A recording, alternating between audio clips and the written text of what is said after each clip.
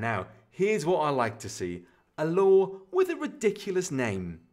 The Idempotent law, am I saying that right? Apologies if not, explains the situation where we've got the same value being input into both an AND gate and an OR gate. In both cases, we can say that A and A is the same as just A, or that A or A can be replaced with a single A. Why is this?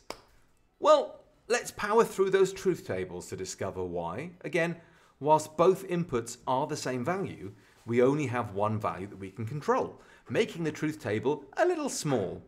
So when both inputs are 0, we get a 0 output. And shockingly, when both inputs are a 1, we get a 1 output, proving that the idempotent law is true for the AND gate. The OR gate is pretty much the same. If both of the inputs are 0, then the output is 0, and likewise, if they're both 1, then the output is 1. Again, proving that if we're using the same value for both of the inputs of the gates, then they can be simplified to just being the input value on its own. In practice then, the idempotent law can be used to remove duplicate data. In our example here, where we have A and B, or B and C, or C, we can immediately see that we can apply the idempotent law to B and B. This becomes B, and we've got our simplified expression.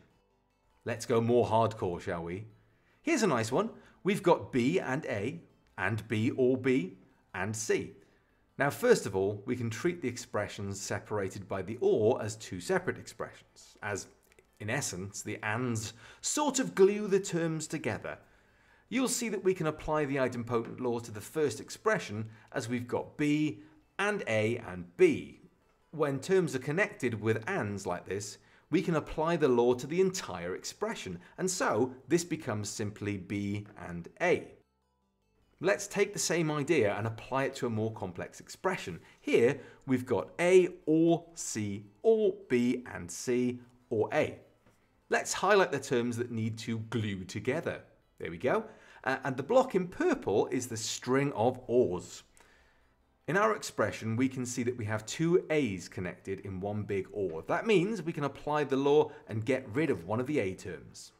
Here's one that often confuses people in the application of this law. A and B, or A and B, or C. This often poses a few problems. Let's get the linked terms highlighted. So remember, the ANDs are treated as separate expressions if separated by ORs, and the string of ORs can be the larger container.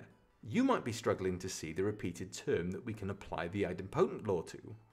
Where are those duplicate letters, you may be asking? Well, in this example, it's not a duplicate letter, but rather a duplicate expression. A and B is repeated twice in the string of ORs. That means we can apply the law to the duplicated expressions and get rid of an entire chunk. Boom! That's quite satisfying, actually. That's it for this video. Don't forget to like, comment and subscribe to get more computer science content.